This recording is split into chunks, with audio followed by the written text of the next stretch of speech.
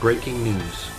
Joe Coy just hosted the Golden Globe Awards and bombed so bad they're going to use an AI avatar next year. Joe went on to blame his writers, which was surprising to everyone because he wrote the monologue himself.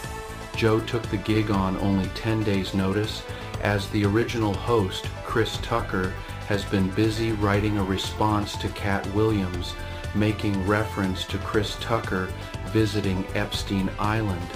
Speaking of Katt Williams and his episode of the Shay Shay podcast, where he destroyed the internet, Katt decided to celebrate the occasion by smoking a blunt and sprinting the entire length of a basketball court in under 5 seconds, which is a new world record for 50-year-olds. Katt's next accomplishment will be slam dunking on a toddler